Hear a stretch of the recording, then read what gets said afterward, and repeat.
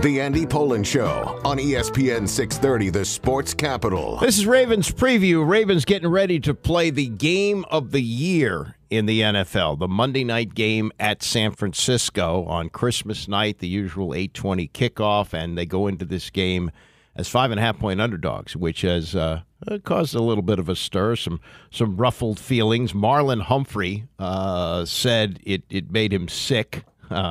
And then Kyle Hamilton, you'll hear from him coming up shortly, says that they feel a little bit disrespected by that. But, you get it done on the field. And both teams are 11-3 on the year, and both of them could wind up making a run towards the Super Bowl. It's important as well, as there's only one team now that gets the first-round bye in the playoffs. So you want to have that best record in each league, and both teams are fighting for that. The Ravens, this is the first of two. This is a real juggernaut for them as they have to play at San Francisco, and then they play the Dolphins, which could be the deciding game as to who gets home field. Some injuries starting to pile up, as you would expect this time of year. Keaton Mitchell out for the year after getting hurt last week. As far as the report from last week, Odell Beckham missed practice with an illness. Zay Flowers is limited with a foot problem, so your two top receivers a little bit iffy. I would expect Beckham to be recovered in time, and I think Zay Flowers, rookie, will find a way to suit up. Ronnie Stanley has been in and out of the lineup, for years now, and now he's out in concussion protocol, so we'll see if he's ready to go on Monday night. Marcus Williams, safety, is dealing with a groin injury, but all in all, this team is hanging in there at this point, and that's, the most important thing is that your quarterback is healthy, and at this point in the last 2 years, they didn't have him. And so to have a healthy quarterback at this point in the year is a big deal. We are joined by Kevin Oestreicher, who does Locked on Ravens, and I was just musing about the point spread and how the Ravens' feelings seemingly are ruffled by this. Do you buy the bulletin board material narrative that this will have the Ravens ultimately more fired up to play on Monday night? I think that they'll be fired up to do it. I know that there has been plenty of national media narratives, not only about the Ravens and the 49ers, but almost the game inside the game, where you talk about it's a possible Super Bowl preview, but also could be the MVP decider. And I think Brock Purdy right now is kind of getting all the MVP hype. And look, he's had a great season. I'm not trying to take away anything from Brock and what he's done on the year, but I think that Lamar, even though he doesn't necessarily have the passing yards or the passing touchdowns that Brock has, he's right in the thick of that conversation. And so you look at some of the narratives that are being pushed out there of, the 49ers are the best team in the NFL. It's not even close, and the Ravens don't have a chance in this game.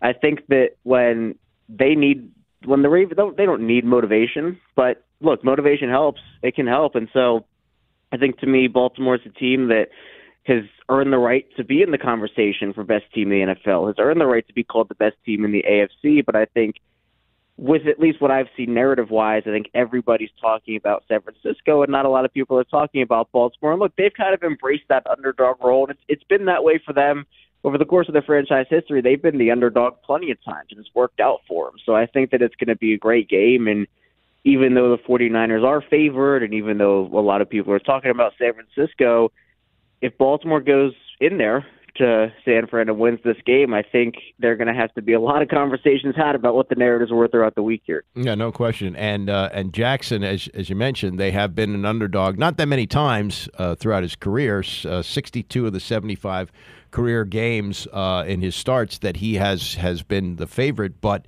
he is 9-4 as an underdog. So he seems to embrace that. The team seems to embrace that. And I think the most important thing is we have only 3 games left in the season, and Lamar Jackson is still upright. And as long as that's the case, you got to like the Ravens' chances in any game they play, don't you think?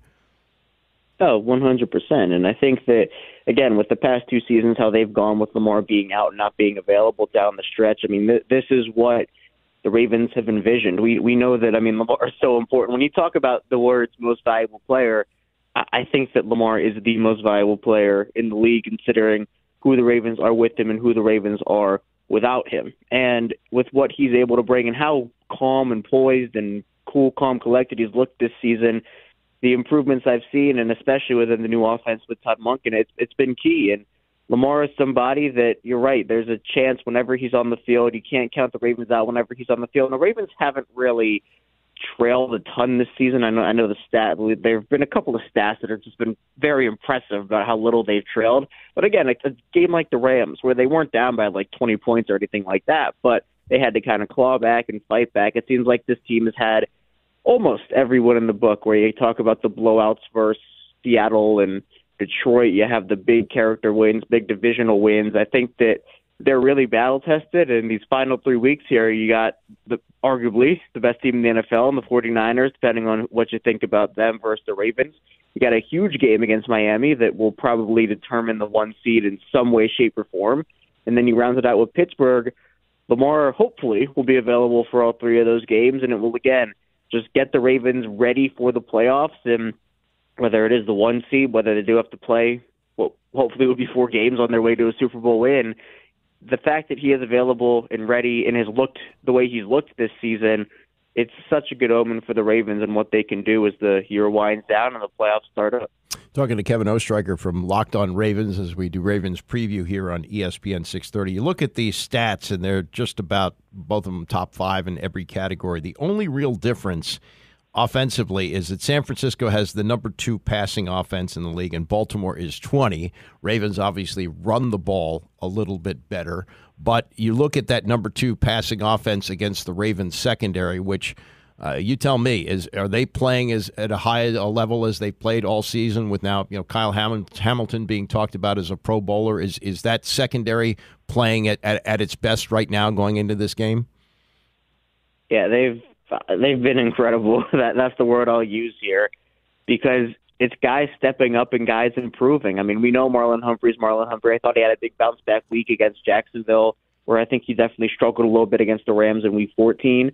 But Brandon Stephens has been great the entire season, stepping in for Marlon as the number 1 guy, and obviously playing across him as the number 2. You mentioned Kyle Hamilton, and Pro Bowl, All-Pro. He's lined up for multiple awards this year. He's been that good, and I think people are now starting to say, well, is he one of the best, if not the best safety in the league right now? You have Marcus Williams, who has been in and out with injury this year, but I think that for the most part he's been really good, and if someone is that free safety, the guy you can put in single high, he's been great. And then Geno Stone, was the interception leader for a while now. I know Deron Bland has passed him, but part of that is just because, you have depth in that secondary. I think Ronald Darby has stepped up and played well when he's been called upon. They've been playing Jalen Armour-Davis a little bit more now.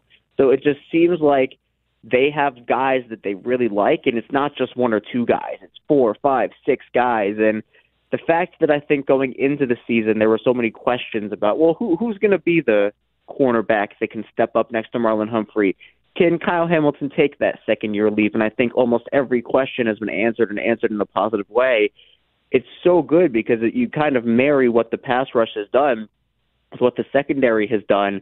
And the Ravens pass rush consistently has been great the entire season. I mean, they have 50 sacks on the year, and both things go hand in hand with each other. The secondary, if they cover well, the pass rush can get there. If the pass rush gets there in a timely manner, the secondary doesn't have to cover as long. And I think it's been a perfect thing for Matt McDonald and this defense, and the secondary is a huge part of it. Hitting the injuries here, Odell Beckham, illness, missed practice yesterday. Zay Flowers with a foot problem. Does that possibly prevent him from playing on Monday night, or do you think he'll be recovered by then? I wouldn't think so. I think that he would be good to go by then. Obviously, you want to be cautious at this point in the season. And if you kind of rank where this game would rank in terms of a loss, I mean, this game is both important and not important at the same time for the Ravens, because obviously it's a huge game, potential Super Bowl matchup. We know what the storylines are for it. But then you have the fact that it's not a conference game, and if the Ravens lose, obviously you don't want to lose the game. But the game against Miami and the game against Pittsburgh, if you lose to San Francisco for the Ravens, and then you beat Miami and Pittsburgh, you still get the 1 seed. So, again, if there's any doubt from the Ravens medical staff or doctors or anybody that, this will impact long-term availability, then, I might consider resting a guy or 2 here or there, because you would rather have them, in my opinion, available for Miami and Pittsburgh than against San Francisco. But I do think, John Harbaugh didn't express a ton of concern, and I think, I'll rock with John Harbaugh and say that both those guys will be good to go. But again, these injuries now, you kind of look at what Keaton Mitchell has gone through with the ACL. Right. We're not in September anymore. It's December, and those injuries don't just have an impact for this season, could potentially have impacts for next year, too, if they're serious enough. And obviously, knock on wood, the Ravens stay healthy because they really have a shot this year, and health plays a big part. Yeah, and also the fact that this is a Monday night game across the country, meaning you got this really short turnaround before you play this enormous game again the following weekend against Miami. All right, the scoring defenses, 1 and 2 in the league. Baltimore number 1, San Francisco number 2, both of them giving up about 16 points a game. The spread is 5.5, not that that would factor in who wins or loses, but who do you think wins this game on Monday night? It's going to be a close one, I think. I would be shocked if it's a blowout either way, to be honest with you, because I think both teams are up to snuff with the other. It'll be a heavyweight back and forth type of affair here. But to me, I think that the 49ers, I don't think, have faced the defense like the Ravens very often this season. They faced Cleveland. They lost that game. We know Cleveland's up there with some of the best defenses in the league, too. San Francisco is a powerful offense. I mean, we talked about Brock Purdy earlier. They have Christian McCaffrey, Deebo Samuel, Brandon Ayuk, George Kittle. The list goes on and on there. But I think Baltimore's defense will come ready to play. Now, the thing with this is the Ravens are going to have to be ready to defend screens, defend some short stuff. Maybe Kyle Shanahan will throw a trick play in here, one play or two. But this defense has been so good this season, and it's been consistently good. I think we talk about the Ravens' offense, and they've been good, but it's been inconsistent a lot of the time. The Ravens' defense has been consistently good, maybe outside of the run defense, if you want to argue that. But at Baltimore, to me, is playing really well right now. They're motivated, and maybe this underdog talk does kind of push them over the hump here. So I'll pick the Ravens. I mean, they're playing well enough to where I could pick either team, and it would make sense. But I'll pick Baltimore, and I'll say they'll win maybe 28-24, somewhere around there. Well, and relatively high scoring considering the way these two teams play defense. Interesting. Yeah. Good to talk to you. Best of luck, and have a great holiday on Monday. We'll talk to you soon. Thanks. I appreciate it. Thanks so much. Merry Christmas. You too. That's Kevin Oestreicher, who's with Locked On Ravens. Ravens getting ready to play Monday night. We'll have comments from players and coaches as we continue with Ravens preview on ESPN 630. Ravens on 3, 1, 2, 3. This is the Ravens Preview Show presented by Verizon. Here's Andy Pollin. All right, this will be the 8th meeting between the Ravens and the 49ers. Ravens lead the all-time series 5-2. They won 5 of the last 6. They won at Baltimore in 2019. Ravens did 20-17. Lamar Jackson ran for 101 yards and a touchdown, threw for 105 yards and a touchdown. I think we will have a similar score this time, given that both defenses are very good. San Francisco, number 2 in the league, giving up 16.7 a game. The Ravens, 16.1. Coverage here will start at 7:30 for the 8:20 kickoff in San Francisco. One of the big storylines this week, the disrespect for the Ravens, with the spread being 5.5. Marlon Humphrey, their fine cornerback, said it hurt his feelings a little bit. That kind of echoed by safety Kyle Hamilton. Yes and no. I think internally we don't feel that way. Externally, I don't know what it is, but whether it's the lack of primetime games we've got or whatever. But I think the 11-3s are not created equal right now in terms of the 49ers versus us, and we feel a little disrespected by that. I feel like we are the best team in the league, and we got an opportunity in front of the country to show it. Yeah, and that will be the spotlight, and really might decide the MVP race. Is it going to be Lamar Jackson or is it going to be Brock Purdy? Lamar offered the chance to join in the hype, politely declined. Entertainment, it's going to be a very entertaining game, like you said. Both teams number 1 in their division. Just got to go out there ready and focus because it's a great team. There's some talk about this could be a Super Bowl preview. What do you think about that? Super Bowl is in February. We're in December right now. We got to focus on Monday night. I'm not worried about what people say. That's a good line. Yeah, Super Bowl's in February. We're in December.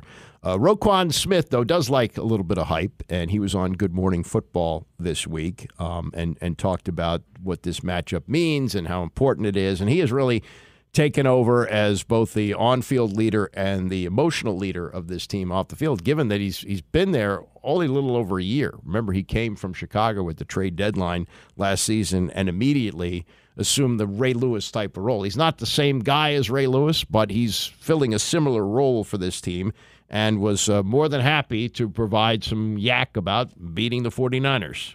Yeah, I have a great deal of respect for the 49ers headed by Shanahan and all of the guys on offense, from Purdy, McCaffrey to outside, with the tight end position as well as the receiver and obviously on the offensive line. So I'm excited. I think we have a great defense. I know we have a great defense, and we're going to be ready to go. And I think it's going to start with making those guys one-dimensional, first and foremost, stopping the run and then going from there. And I feel like if we do that, then things are going in our favor. But it's not going to be an easy game, and we don't want it the easy way. We want it exactly the roughest, toughest way possible, and that's just what truly makes us us and makes it Raven style of football. And so we're going there, and we got to take care of business by any means necessary. Yeah, making them one-dimensional, that's going to be difficult. San Francisco does have the number 3 rushing offense in the league at 140 yards a game, but they have the number 2 passing offense, an average of 262.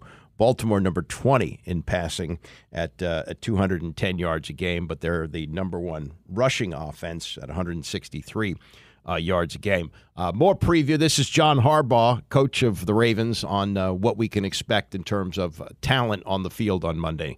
We feel like we match up well against anybody, but basically, and we like our players a lot. We think we have really, really excellent players, the highest level players. It's going to be hard for us not to match up well. It's going to be hard to outmatch us. I don't care who you are. So we like our matchups. I'm sure they like ours, and we're going to play on Monday night. Yes, they are. Now, the Kyle Hamilton is starting to get some real recognition here, Notre Damer, and really stepping up this year. And there's a lot of conversation about Kyle Hamilton being a Pro Bowler, which he is sort of happy to hear about, but not necessarily going overboard about. I would say it's cool, just cool. I think it's pretty cool, honestly, at the end of the day. Growing up, watching the NFL, you always see these guys who are doing well around the league, and I've always wanted to be that. And to this point now, I feel like I've done pretty well this year, but I feel like there's still a lot that I can improve on, and a lot that I want to get better at, and I don't feel like I personally have had, let's say, a satisfactory year. I've had a good year, but I feel like I hold myself to a high standard, and I have a lot more getting better to do. That's why it's just cool. Cool. As far as all this yak, all the talk, the underdog role for Baltimore, and people anointing San Francisco the number 1 team in the league, and the MVP race and all that, Hamilton says, it's fine to hear all this talk, but it's all going to be done on the field. We take it with a grain of salt, There's got to be a narrative made, and if we're on the wrong side of it, so be it. But I think we don't really care about that, honestly. I know I don't, and I know a lot of guys on the other team. Speaking for everybody else, I assume that we're all in the same mindset, in the sense that we only have control of what we do, what we say, and we talk with our pads. So, like I said, we still got to go out and play a football game, no matter how much we want to talk about it, no matter how much we want to say we're underdogs or this and that, or overhype, whatever. We still got to go play a game. So that's what it comes down to. Yes, sir. Monday night, 8:20. Last thing from John Harbaugh as we head into this holiday, the holiday week. Harbaugh on what he wishes for Christmas. Well, life is always better when you win, right? So that's probably the number 1 thing that we're all going to try to accomplish out there. But I would say, if you're asking and if anybody really cares, I would just say that we all, really try to remember, that the Advent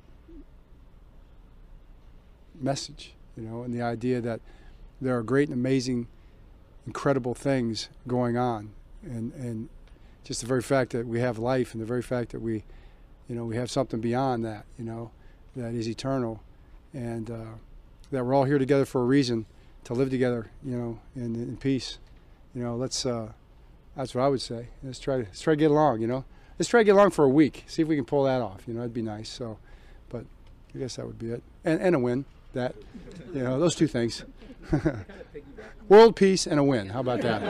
Okay. I'm not sure in that order. No. Yeah, that'd be good. World peace and a win. We'll see about the win.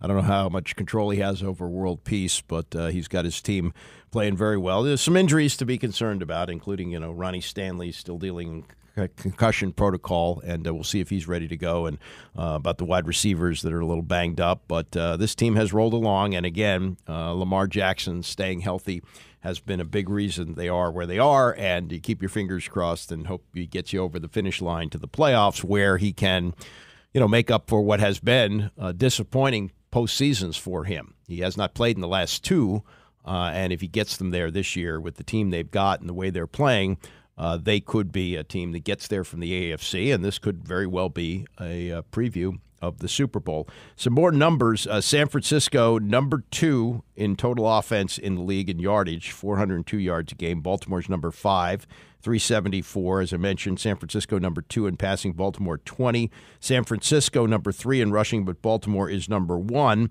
And in scoring, San Francisco averaging 30 points a game, Baltimore averaging 27.4. So they're number 3 and number 4 in the league. But here's the thing. Defensively, neither one of them gives up any points.